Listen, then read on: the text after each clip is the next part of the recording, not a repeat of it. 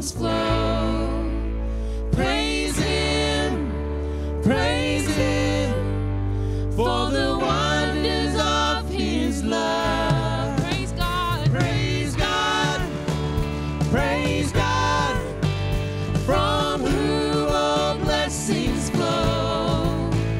Praise Him,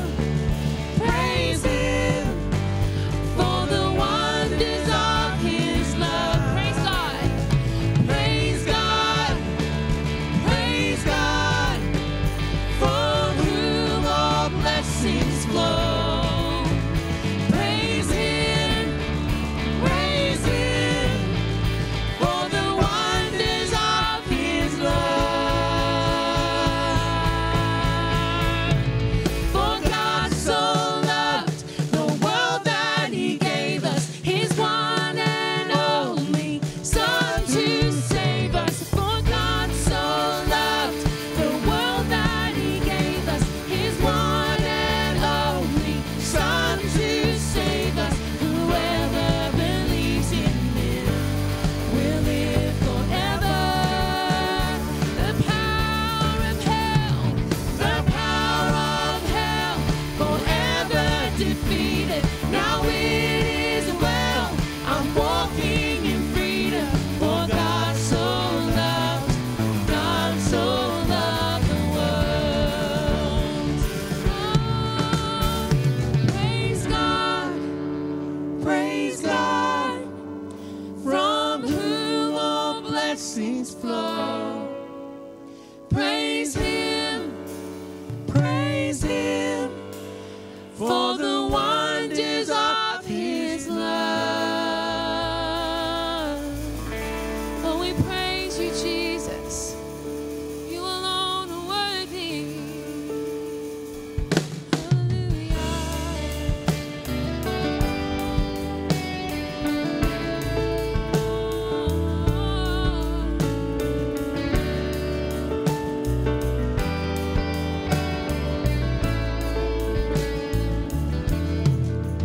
Yes, the world will bow down and say you are God. Every man will bow down and say you are King.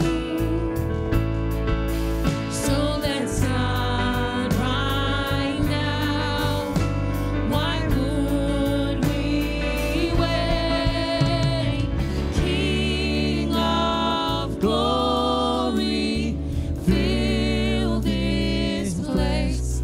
Just wanna be with you.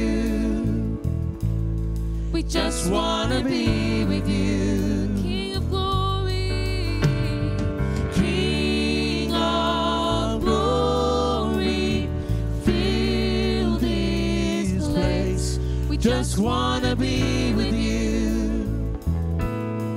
Just wanna be with you.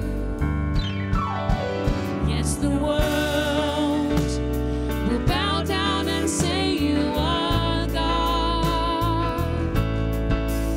Every man will bow down and say you are King. So let's start right now. Why would we wait?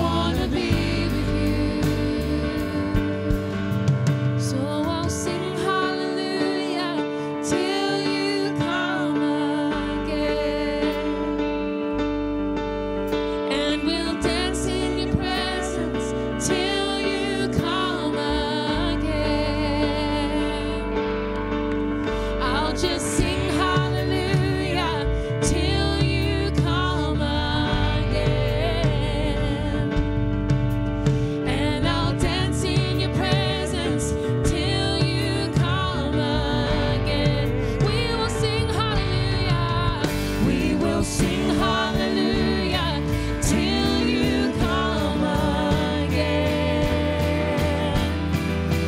And we'll dance in your presence till you come again. Hallelujah, we will sing hallelujah till you come again.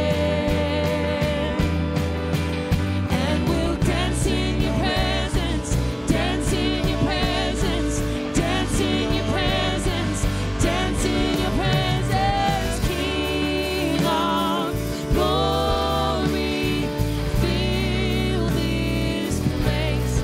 We just want to be with you, Jesus. Just wanna be with you.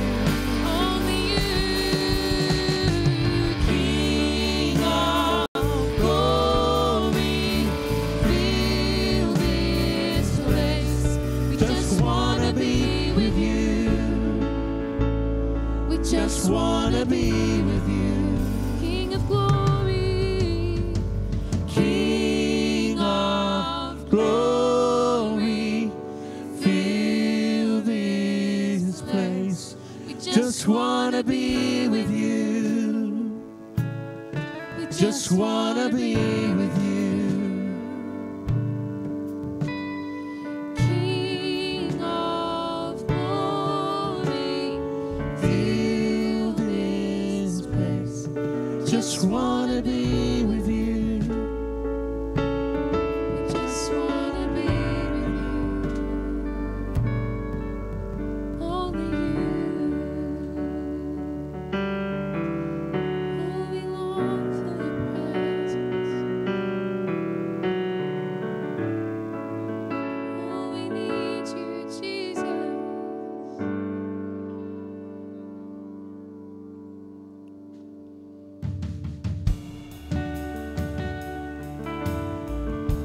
Only you.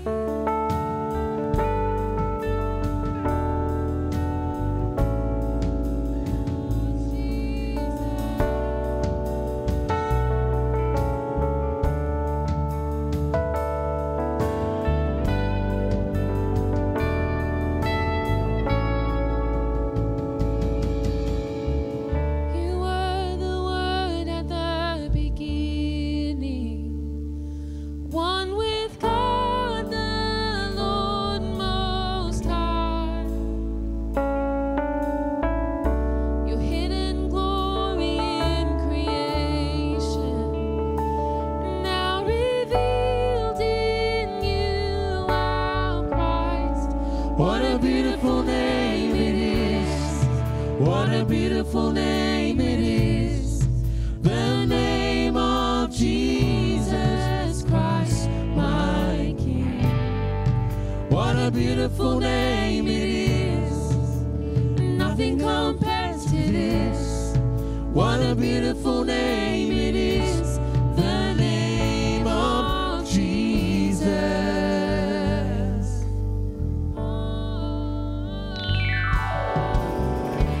You didn't want heaven without us. So Jesus, you brought heaven down. My sin was great, your love was greater. And what could separate us now? what a wonderful name it is. What a wonderful name it is. The name of Jesus Christ, my King. What a wonderful name it is. Nothing compares to this. What a wonderful name it is. The name of Jesus. What a wonderful name it is. The name of Jesus. Oh, Jesus. No name like Jesus.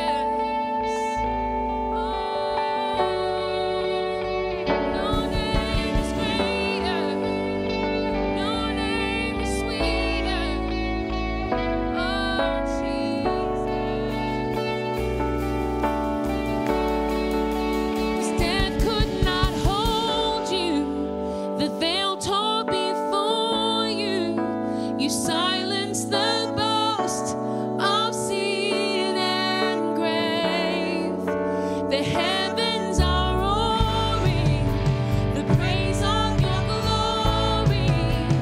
For you are raised to life again.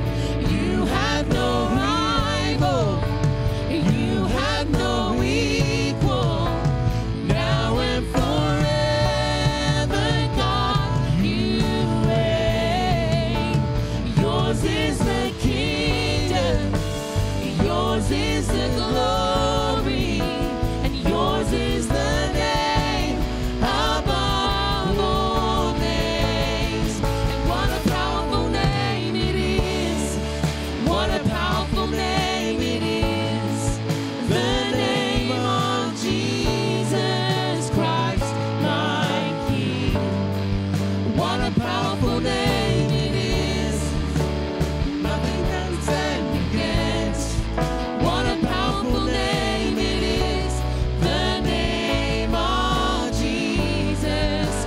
'Cause you have no rival and you have no equal. Now and forever, God, you reign. 'Cause yours is the kingdom. Yours is the glory. And yours is the name above. You have no rival. 'Cause you have no rival. And you have no equal. Now and forever, God, you reign. Yours is the kingdom. Yours is the glory. Yours is the name above all names. And what a powerful name it is. What a powerful name it is. The name of Jesus Christ, my King.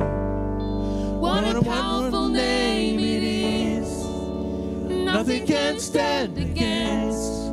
What a powerful name it is. The name of Jesus.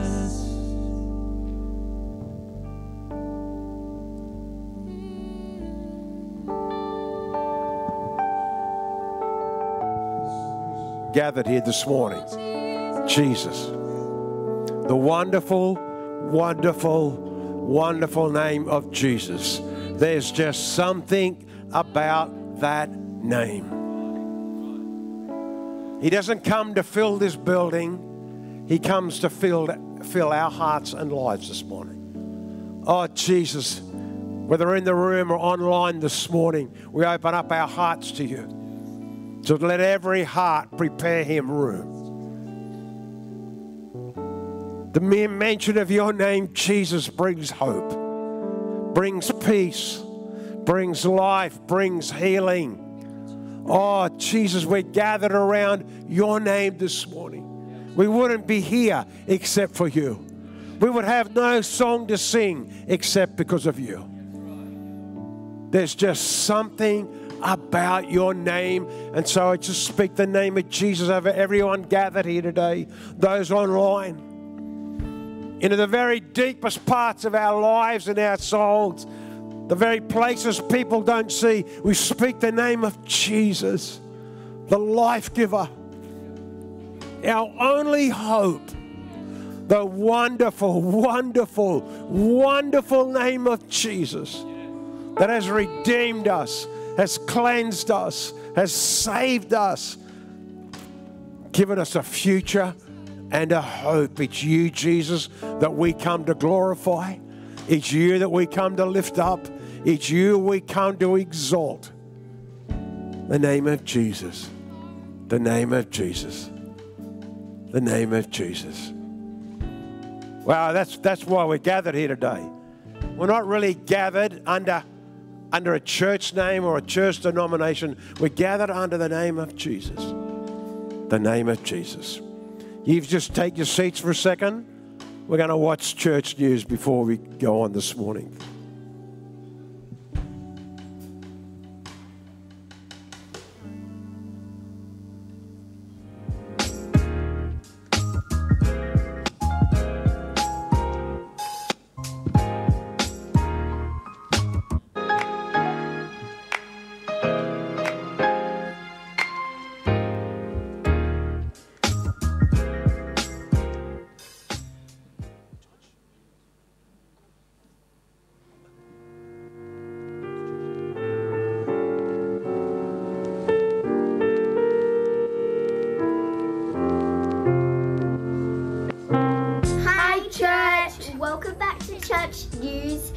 let's see what's happening in the life of our church. So next weekend we're doing a Christmas Wonderland. You make sure to get your tickets now. Remember, we need helpers for both nights. So, Hudson, are you going to be at church next Sunday? Yes, of course. No, silly. We have our Christmas Wonderland next weekend. So, church, remember to don't come to church next weekend. So, Hudson, did you know that Christmas Day's coming up? Yeah, I'm so excited. The service starts at 9 a.m. bright and early, not 10 a.m. and it goes for 1 whole hour. So get ready, church, because Christmas Day is coming up soon. That's the end of church news, guys. So get up out of your seats. It's time for praise and worship. Bye. Bye.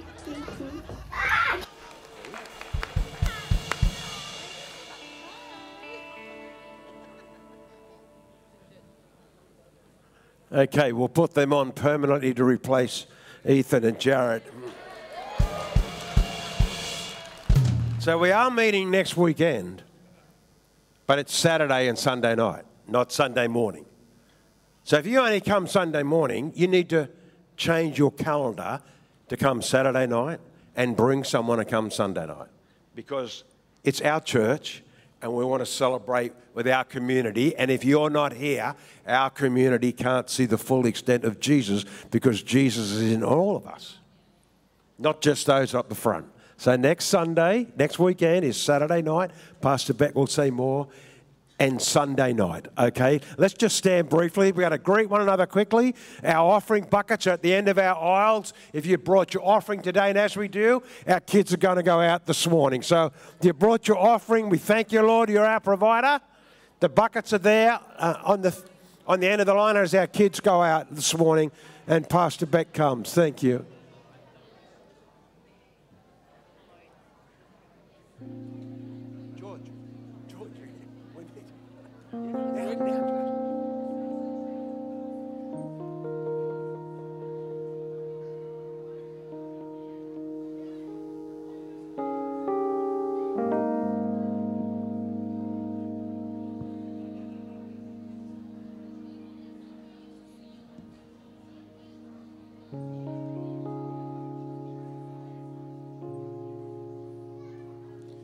Where's Jenny?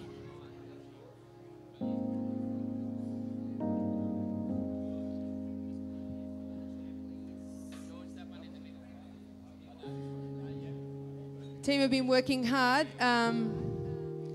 for that. I mean, how beautiful does the tables all look over there for our seniors' lunch today, and our brass band are going to be playing all through the lunch. So pretty much. They're going to get fed through I promise.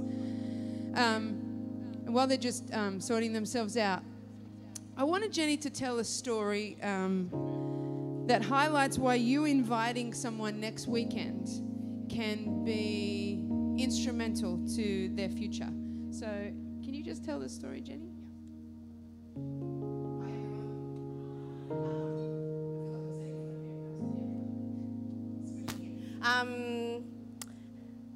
A few weeks ago, Levi had said to me, can one of his friends from school come to youth with us?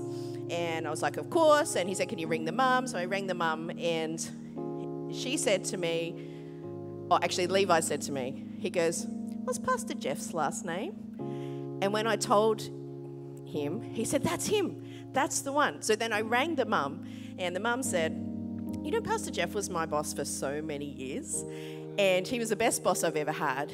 And he invited me and her older children to the Christmas Wonderland.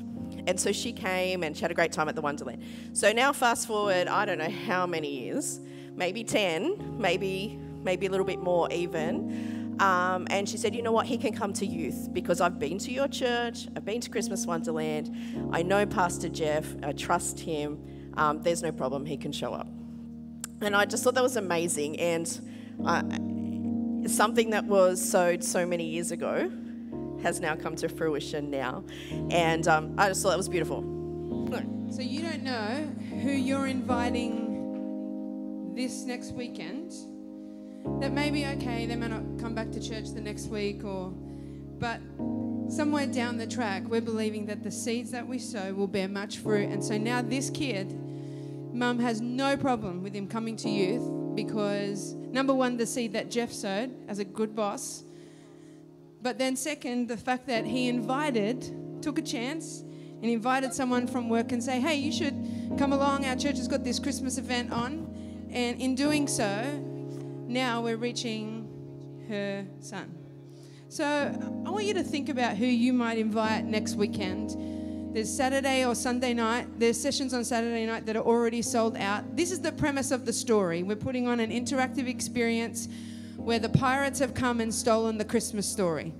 And the kids are going to be taken on an interactive experience to rescue the Christmas story so that we can send it off around the world. So that's kind of the premise of the Christmas story. And so if you're an adult, you don't need to register. But if you have kids coming, they need to register because we have got people dressed up and they're going to take them all around the property. And we're excited that the preschool and the school are joining us to put this on this year. So they're going to go and look for puzzle pieces in the preschool sand pit. And there's a dunking machine that the school have got. And there's just going to be a whole bunch of fun all around the property. I think we've got, kind of races in the gym. There's just going to be a whole lot of fun that's going to be had. And at the same time, we're going to have a bit of a jazz band, and we're going to do all our own food this year so that we can help cover the costs.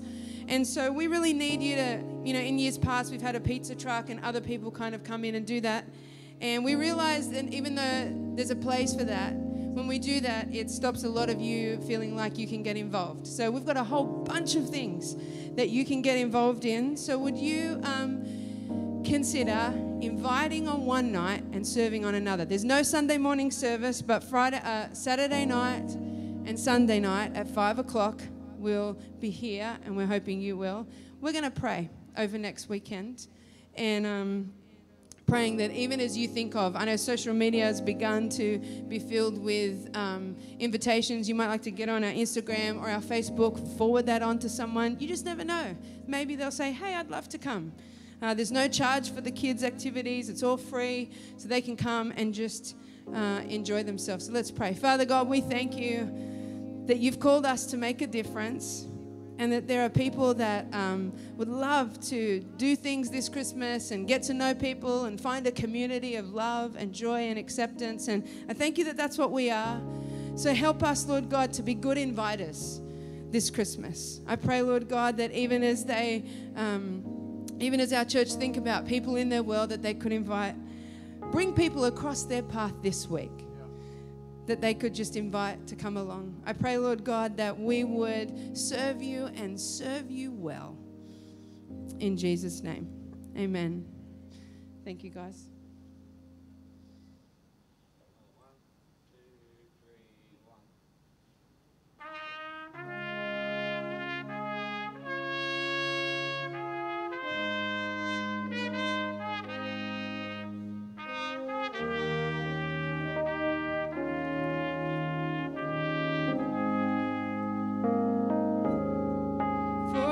To us a child is born, unto us a son is given, and the government shall be upon his shoulders, and his name shall be called Wonderful Counselor, the Mighty God, the Everlasting Father, and the Prince of Peace. Is He? Would you sing it with us? For unto us a child is born, for unto us a son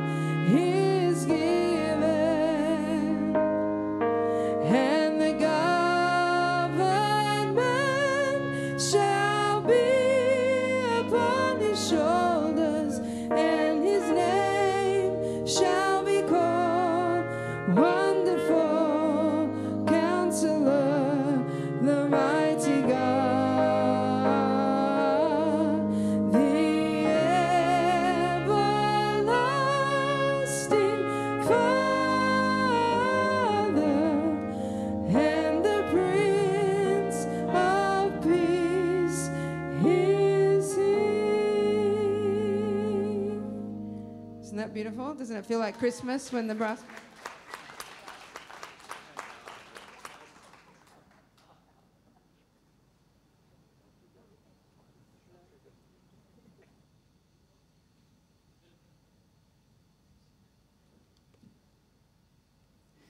Hello. I think we need a name for them. Someone come up with a good name. Well, while you're sitting there, would you turn to Isaiah chapter 9?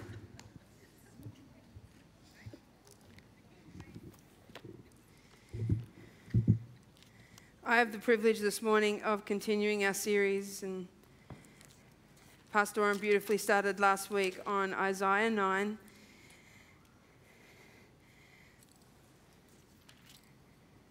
One of the most common scriptures that we hear at Christmas. For unto us a child is born, unto us a son is given, and the government will be on his shoulders, and his name will be called Wonderful Counselor, Mighty God, Everlasting Father, Prince of Peace, and of his kingdom there will be no end. And I thought it was interesting just thinking about how Pastor Oren was bringing that last week, that for God so loved the world that he came, but he didn't just come just widespread, although he came widespread. But he made it personal. He came for you and for me. And I was remembering, I shared with the seniors on Thursday, I was remembering at the Last Supper where Jesus sat there with his disciples and he broke the bread and he said, "This is my body which is broken." What did he say? For you. And Isaiah would use the same term, for unto us. It's for you that he came. And Jesus at that Last Supper would say, "This is my body which was broken for you." He came for a reason. You know, Timothy Keller does the most beautiful illustration of Christmas and the Christmas story, and I loved it so much. He says, really, when you think of it, you can sum up Christmas as this: God had to come downstairs himself. And he says, can you picture a house, a two-story house, the first floor and the second floor, or the first floor and the ground floor? I can picture it. My house is like that. And you're upstairs and your kids are downstairs causing havoc. You can hear the noise, you can hear the rumbling, you can hear them fighting. And so all of a sudden you start sending down your word down the stairs. Hey, stop mucking around, don't do that. Come on, get dressed, get ready, come on, hurry. And you start sending your word down the stairs. You send, maybe even some, advice, and eventually the noise doesn't stop. They still don't get the picture. They're ready to kill themselves and everyone else in the house. You can hear the calamity, and then you realize you have to go down the stairs yourself. And the word then becomes flesh, doesn't it? And the word is now incarnate in person, and you are now on the ground floor looking at your kids doing whatever they're doing, and you now have come to save them from themselves. And his illustration is that is Christmas in a nutshell. That Jesus came down the stairs. He no longer sent his word, but he became the word, John would say, in the flesh incarnate, that he would save us from ourselves. He wasn't just sent, he was given. He was sent, but not just sent. Hear me. He was given. For unto us a child is born, for unto us a son is given. I was telling the seniors on Thursday, my youngest child spent the weekend, we were away last weekend, and she spent the last weekend with my dad. And my dad often will tell me about how excited I used to be for Christmas and wake them up at all hours of the morning. Anyway, and so there's another little girl who's following in my footsteps, and she says to him, "Grandpa, I need to know what I'm getting for Christmas." And he says, "Well, I'm not telling you what you're getting for Christmas." She says, "I don't like surprises. You have to tell me what I'm getting for Christmas." And then the clincher: "If you really loved me, Grandpa." You'll tell me what I'm getting for Christmas. He didn't renege. He didn't renege. The boys were for sure that he'd cave in to that, but he didn't. And I thought it's interesting that we love gifts, most of us. Love getting a good gift, but there is a point where the surprise kind of weren't ready for that. But have you ever received a gift that was beyond what you ever thought? Like you got a gift that was beyond comprehension, imagination. You could never have imagined getting a gift this beautiful or this good. And Jesus, this gift was a surprise. It shouldn't have been a surprise, but it was. They weren't expecting a gift like this in a package like this. And when you think of yours and my life, when we think of a savior, when we think of a hero, we don't think of a baby. I don't know about you, but if you've had a baby in your house recently, savior and hero probably aren't the words that you'd use for the baby. A lot of hard work may be the words you'd use for the baby, but savior and hero, and yet our savior came as a babe. Jesus was not the kind of gift they were expecting. He was a different kind of gift. So in that context, when we look at this word, or these two words we're going to use today, over the years, and I think Handel kind of helped this idea when he wrote the Messiah, was he separated wonderful and counselor. If you know the Messiah, Handel's Messiah, and he made, I guess, this even portion of Scripture famous for Christmas time. And he would say wonderful and then comma, counselor, but actually in the original text, there's no comma there. It's just wonderful counselor. Would you say that with me? Jesus is your wonderful counselor. Jesus is your wonderful counselor. The context of this scripture being given, you can have a look on your screens. In Isaiah 7:14, Isaiah would prophesy and he'd say this: "Therefore the Lord himself will give you a sign.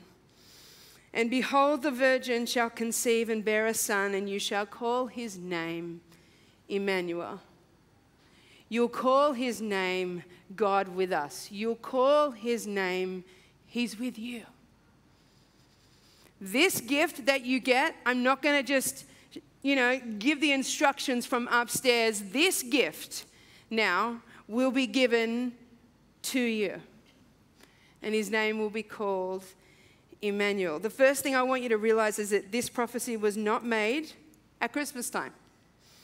It was spoken into a real and troublesome situation. It was 730 BC, and King Ahaz was nervous because Assyria was forming an army to attack Jerusalem. And he was wondering the best way to defend himself, who he should form an alliance with, and so forth. And so God sends the prophet Isaiah to him and says, "Don't worry about your alliances, I will protect you." Okay, so this prophecy is given into a battle scenario.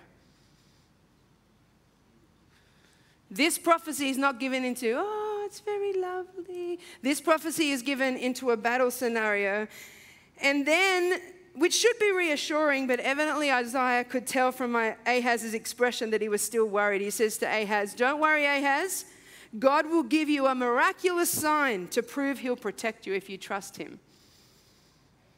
Now, you'd think Ahab would be like, good, a sign from God that God's going to protect me in the battle would be appealing to Ahaz.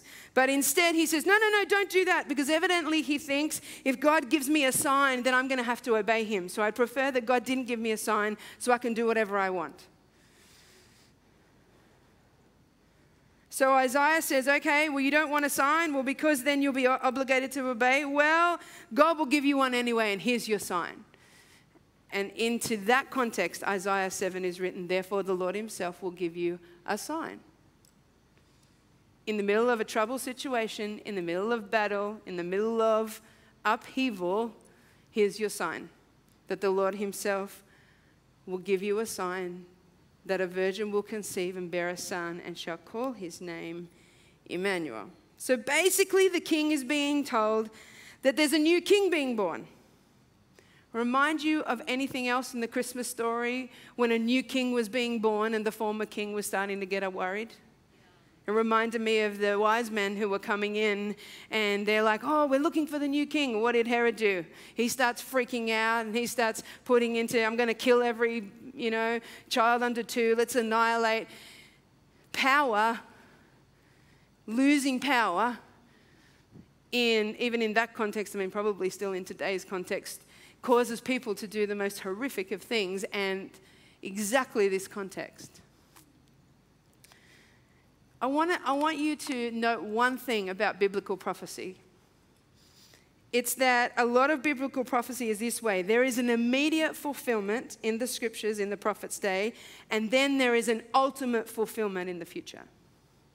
So if you go ahead and you sing the song Joy to the World, which we sing at Christmas, actually that is a carol about the second coming of Jesus. If you sing that this Christmas when you get there, and if you limit your thinking to the first time that Jesus came, that's fine, it totally fits. But if you hear it, joy to the world, the Lord is come. Let earth receive her King. When Isaac Watts wrote Joy to the World, he was thinking of the time when Jesus will come again and take us home. And so often prophecy will have an immediate fulfillment and then a future fulfillment. I've heard it described like this. If you looked out over a mountain range, sometimes you see the mountain peaks that look like they're connected and one range seems to go right into the other. But if you were to actually go to them, you'd see there is actually quite a bit of distance, sometimes several kilometers between them, and that's how biblical prophecy works. It looks like one promise, but there's actually a gap of time between the first fulfillment and the ultimate fulfillment. If I've lost you, that's okay, come back. There was a partial fulfillment of Isaiah's prophecy when King Hezekiah was born. You can go ahead. I think it's important that we give you the context of this so you don't just think, oh, it's looking forward, because these are the Hebrew scriptures, and the Jewish people, when they read this passage of Isaiah, they believe that this has already been fulfilled in King Hezekiah. King Hezekiah, you'll look in Isaiah, I think it's 36 to 39, and they will unravel his story. And King Hezekiah was a good king compared to his father or grandfather Ahaz. And there was a partial fulfillment in King Hezekiah, but they realized that that when Hezekiah came, he did. There were certain things and certain parts of this prophecy that him coming into this role fulfilled, but there were gaps because he was human. Now you may ask, how would a prophecy about the birth of a Messiah that wouldn't come for 700 years ultimately answer the problem that Ahaz had? Into a very real, dire felt need situation, an impending attack, God gives a promise about a Messiah who won't be born for 700 years. And I think sometimes when we talk to, friends, neighbors, family about Jesus, they feel the same way. How can a baby that was born 2,000 years ago, how can that have any relevance to the issues and the problems that I face today? Don't you think? When you talk, if you've had a conversation, there's often those questions that they pose. But the birth of Jesus addressed their problem. It addressed the problem at the root in saying that there's hope on the horizon and it won't always be that way. And sometimes even just pointing out that our problems are much deeper than merely an enemy army arrayed against us, or health issues, or relational conflict, or economic need. But the root of all our problems is separation from God and our sin that separates us from Him. So God had to give hope a name and wrap it up in a gift that we would receive. And so into that context, for unto us a child is born, unto us a son is given. And the government will be on his shoulder, and his name will be called Wonderful Counselor. I love what Walter Brueggemann says. He says, it turns out that recognition of this new king is not just a Christmas Eve lark. It constitutes a new vocation. It's not only an acknowledgement of his new rule in the world, but a recruitment for action congruent with the new regime. The increase of his government will not be by supernatural imposition or by royal fiat.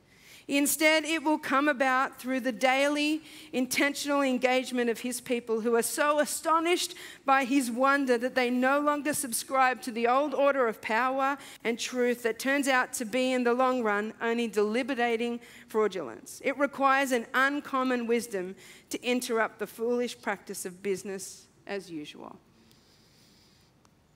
And so, I want to talk to you for the remaining time this morning about this wonderful Counselor. It's the first of 4 royal titles.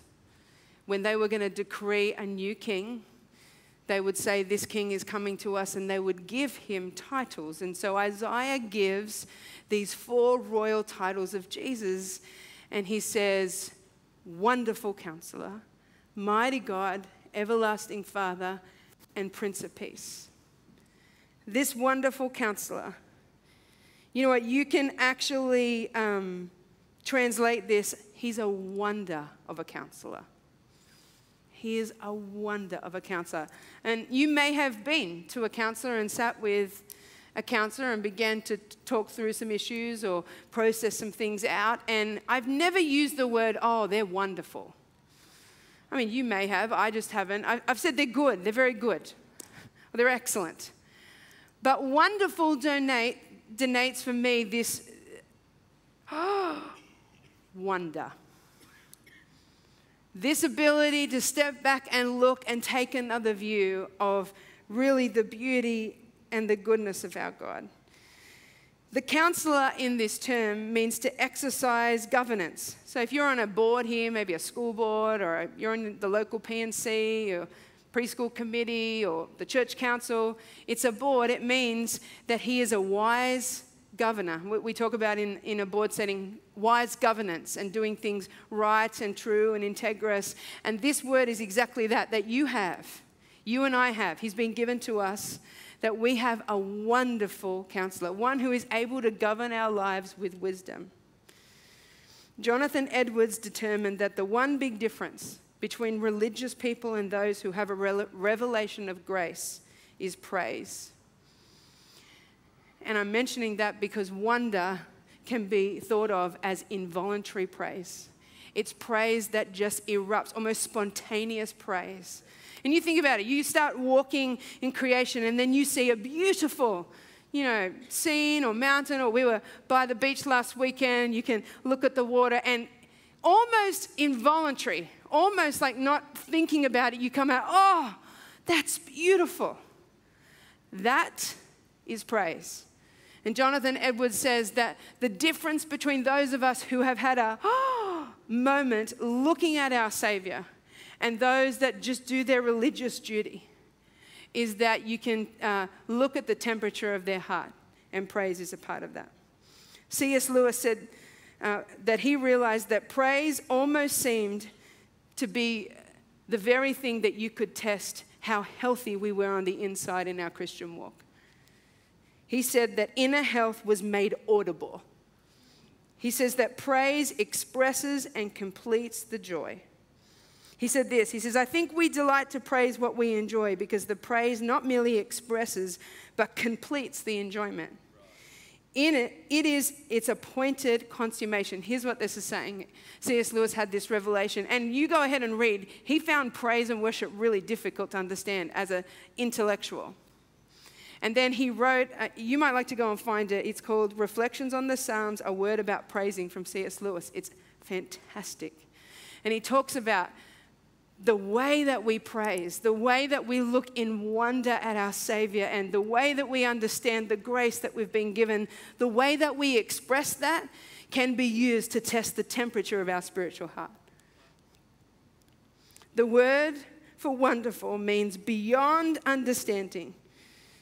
That he is the one who advises or instructs or guides from a position of authority. This is not someone that you call late at night and download all your problems to and then wonder, do they really know what they're talking about? I'm not too sure about their advice. This is not that kind of counselor. This wonderful counselor is someone to whom you bring your worst problems and he shows you the way out. You know, a man fell into a pit and he couldn't get himself out. So a Christian scientist came along and said, you only think you're in a pit. And then a Pharisee said, well, only bad people fall into a pit. A fundamentalist said, you deserve the pit. A politician said, be angry that you're in a pit. A social worker came by and said, we brought you some food and clothing while you're in the pit, and gave them some. An optimist said, things will get better, and a pessimist said, things will get worse, but Jesus came along and grabbed his hand and pulled him out of the pit. This wonderful counselor not only has the ability to guide you with his word, but he has the ability and the power to pull you out, grab you by the hand, and lead you forward. You know, many of the counselors that we sit with today, they make us do the work ourselves, which is fine, but I kind of come away going, I'm paying all this money. This is the kind of counselor that when you go, he gives you sound, beautiful advice, wisdom that literally leaves you in awe.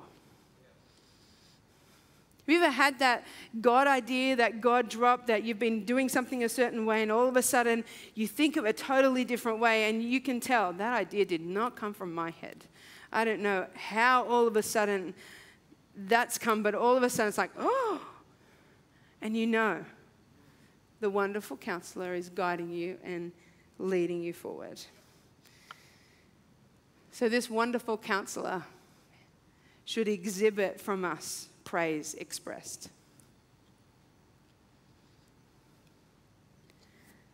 So just a really simple question, even as we come to conclusion, is what makes a counselor wonderful? If you were to describe a counselor that you had as wonderful, what makes them wonderful?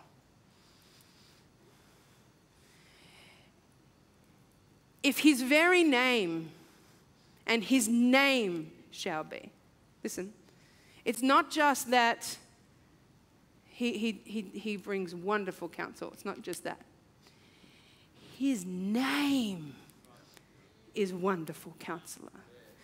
In the Hebrew scriptures, when someone was given a name, it wasn't just a name.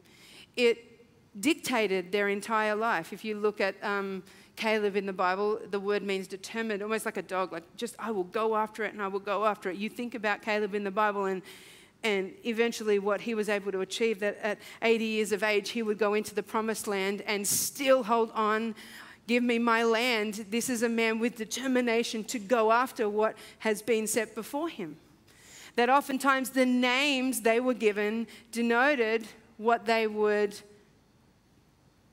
bring to the table. It denoted who they were as people. And God says, through the prophet Isaiah, here's what my name is. My name, I am given to you. And I am your wonderful counselor. I just wrote a couple of things that I thought makes a counselor wonderful. I think a wonderful counselor is wise. Luke 2:40 and 52, it says, the child grew and became strong, filled with wisdom, and the favor of God was upon him. And Jesus increased in wisdom and in years and in divine and human favor. I think when I go and I see a counselor, I want to know that they have wisdom. I think a wonderful counselor speaks with authority. They know what they're talking about.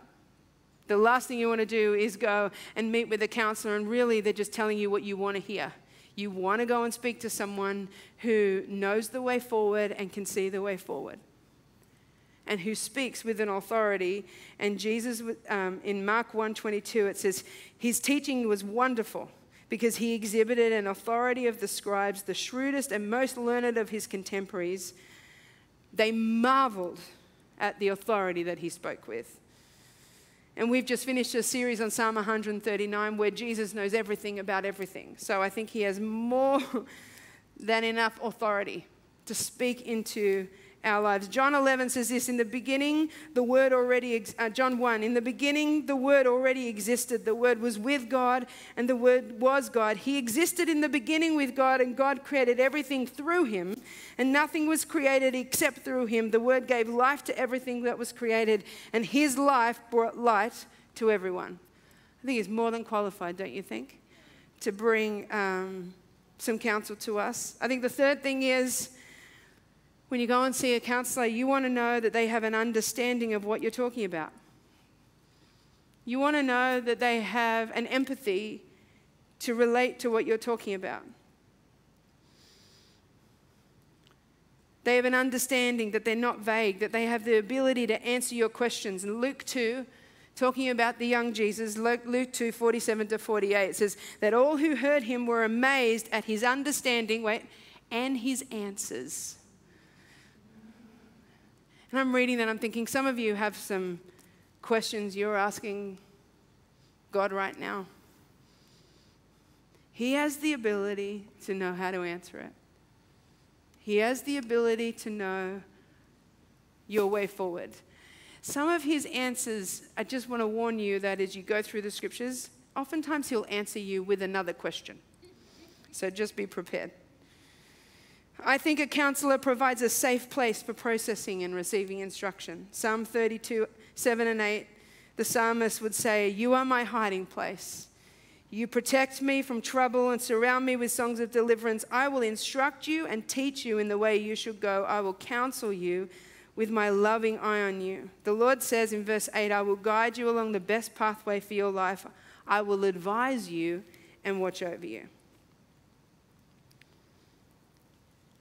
I think the best counselors are always available and close to you. Many of you go to counselors that you try and reach them and it's outside their business hours, so forget it. This wonderful counselor, 24/7 available. I mean,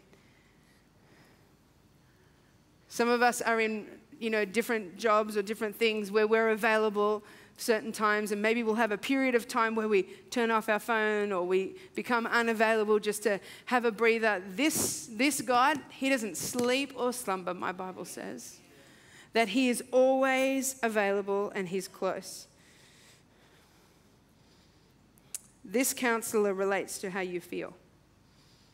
I don't want to go to a counselor that when I'm beginning to talk to them, they have no compassion, they have no idea what I'm going through, and they just give me the... And the writer of Hebrews explains why it is that Jesus can be a help to us. He says, verse 15, he says, "For we do not have a high priest who is unable to sympathize with our weaknesses, but one who in every respect has been tempted as we are, yet without sin. Let us then with confidence draw near to the throne of grace, that we may receive mercy and find grace to help in the time of need." He's not just a king who rules over us. He is a wonderful counselor who walks beside us. He understands our problems. What I love about the name Wonderful Counselor, it means that Jesus came for people with problems. Aren't you relieved? He didn't just come for people who had it all together. He didn't come for people that, put on a mask and polished it up. He came for people who were real and who had problems. You know what? I was thinking about it this week. Every miracle that Jesus ever did started with a problem. Every single one. Jesus is the wonderful counselor. He came for people with problems. He said he came not for the healthy, but for the sick. He came not to reward the righteous, but to save the sinner. Some of you have problems this weekend. Let me give you some ground rules for how you come to him. If you're going to get his help, and he's an ever-present help in time of need, then this is all he requires, that you be completely honest with him. Take off the mask. The glasses are not a mask, but I better put it back on. Take off your mask and just be honest. I love it that the very name of the Holy Spirit the name that Jesus would give the Holy Spirit is Paraclete, which means one who comes alongside, our counselor, our advocate. So what if you saw tomorrow as you go to work different? What if you saw that as you go to work tomorrow, right beside you, don't do that. That's a bad idea. No, don't look that way, or they're gonna think that you're, oh.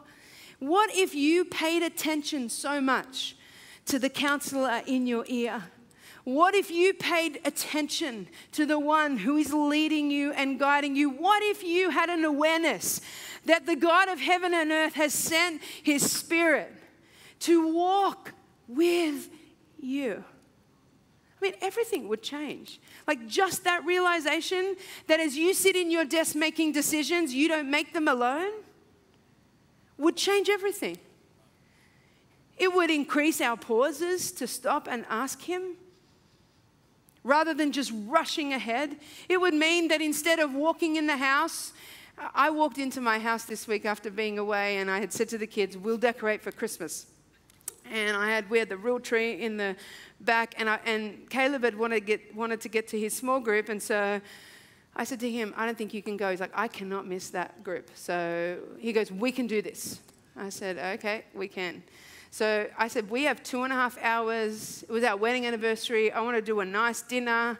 I said, I'm planning a nice dinner, and I'm planning to decorate the tree. Your group is not my top priority. It was his top priority. He goes, Mum, if we just delegate the tasks properly, this can be done, okay? Every parent's dream. So I arrived home from being away, and literally Caleb had Silas underneath I store our Christmas decorations underneath the stairs, got him under, and they had literally gone through to pull all my decorations out. Caleb's like, I know what it looks like.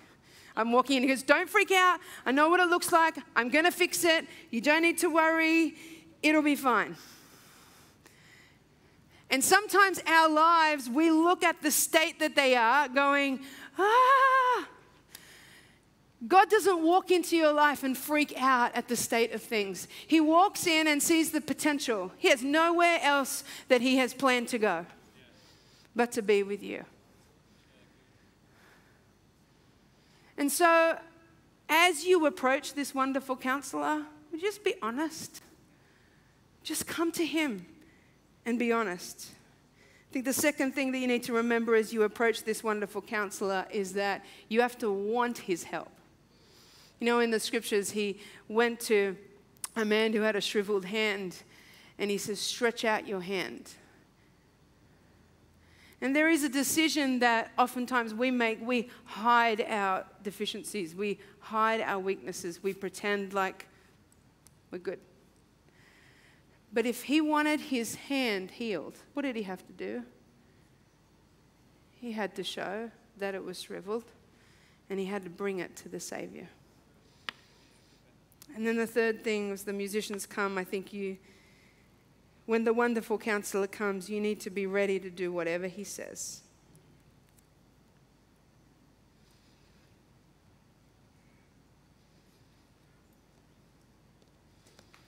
Timothy Keller says this. He says, what is most wonderful are not the way that he fixes our problems, but his presence with us in these problems.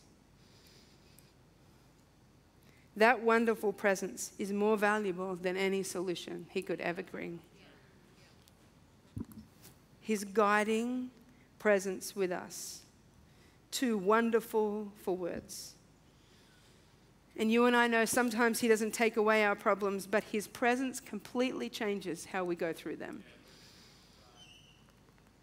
It's like when your kids are facing an exam or they're facing a test or a trial, and as a parent, you just want to come and, don't you? Like a good parent, you want to come and just rescue them and stop them having to do the hard stuff.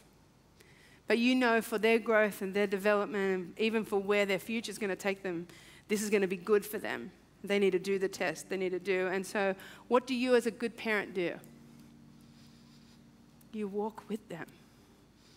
You do everything you know how to do to let them know you're not alone.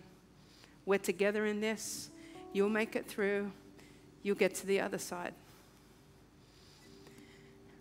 And your wonderful counselor, he wants you to know this Christmas that he came for you. Some of you lack wisdom because you haven't asked. Some of you have asked so many times you've given up asking. I want you to take a different look. What if you could see that your wonderful counselor was right here? Hey, Lester, could you come just 2 seconds? I know you love playing Jesus anyway. And just wherever I go, just follow me, okay? His goodness and His mercy will follow me all the days of my life.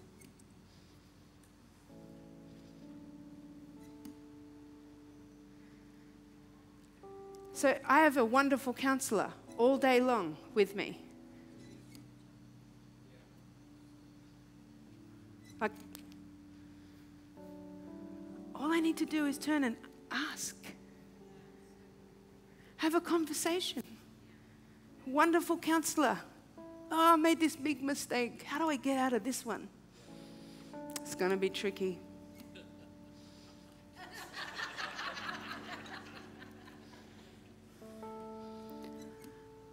I want to hear Jesus like that. I want to walk in step with His Spirit. That my steps are not governed by my fear, or by my anxiety, or by my worry, or about who's going to be at Christmas, or who's not going to be at Christmas, or is my real tree going to stay alive because I got it 3 days too early. Like, I don't want my Christmas to be governed by that. Oh, I want the counselor who's right beside me, just to hear His gentle whisper. This is the way. Walk in it. Would you stand? Thanks, Lester. Hey, can you go to G, Dave, and we'll sing for unto us? You know, as you leave today, we produced cards for the month, and this is a different verse, but it relates to Wonderful Counselor. The verse is from Colossians 2. And the writer says, I want their hearts to be encouraged and joined together in love so that they may have all the riches of complete understanding and have the knowledge of God's mystery, Christ. In Him are the hidden of all the treasures of wisdom and knowledge. And so you can take this card this week and think about this message as Jesus, our wonderful counselor, and reflect. Use that card, use it as a Bible. But we're going to give you the one that we would have done next week, which Pastor Warren will touch on the 18th when we come back, which is Mighty God. You're getting 2 this week so that, because there's no service next Sunday, we have the Christmas event on the Saturday and Sunday night, but that you will be able to do that in your devotional this week. I guess the question is simple this morning. Do you need a wonderful counselor? Some of you businessmen are standing, or businesswomen are standing there this morning, and you are making decisions that are poor. And you need a wonderful counselor, and He is right there available to you. Some of you, great opportunity ahead, and you're looking at crossroads and not knowing which way to go. And you have a wonderful counselor who knows exactly the path that you're to take. All you need to do is come to Him honestly. Come to Him with humility of heart and ask for help in your time of need. And this scripture says that He is faithful to give it to you when you need it. Some of you have financial situations, even how you spend your money at Christmas. There's a whole bunch of things that really is eating you up on the inside. Some of you have health concerns and you're which way I should go and how to proceed. And literally, like, this wonderful counselor is just reminding us this morning, you are not alone. Can you hear that this morning? You are not alone. Your wonderful counselor has all the wisdom that you need, so much so that it will make you involuntary, almost like spontaneous praise erupt from your being and soul, because His counsel is that wonderful. I think we'll sing this over you this morning. Would you close your eyes and bow your heads, and would you bring your own hearts before the Lord? Maybe it's with your kids. Where is it that you need his wisdom and his counsel today?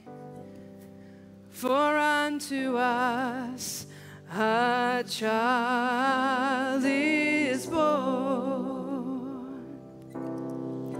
For unto us a son is given, and the government shall be upon his shoulders, and his name shall be called Wonderful Counselor, the Mighty God, the everlasting Father, and the Prince of Peace is he. For unto us a child is born. For unto us a son is given, and the government shall be upon his shoulders, and his name shall be called Wonderful Counselor, the Mighty God, the everlasting Father, and the Prince of Peace is he. Father God, we thank you that at the beginning of this Christmas season, you're reminding us of who you are. Oh, and we need that wonderful. We need a wonderful counselor. Help us to be a people that walk in wisdom and awe. Wisdom because the creator of the universe is whispering in our ear. And in awe of who you are, that wonder would fill our hearts and souls and erupt in praise. Oh, that we would exclaim, what a wonder of a counselor you are. And God, if we haven't had that revelation of how great your counsel is to us, I pray that we would experience that counsel, even as we take time to stop and reflect, even during this week. Oh, help us to recount and remember and to recount your word to us. Thank you for who you are to us. In Jesus' name, amen. Amen. Bless you, church. Don't forget our seniors. We're going to be starting, probably you need to be seated, I guess, about 11:45. There's no food today in cafe, just coffee. So if you'd like a coffee, tea, head to the cafe. Bless you, church.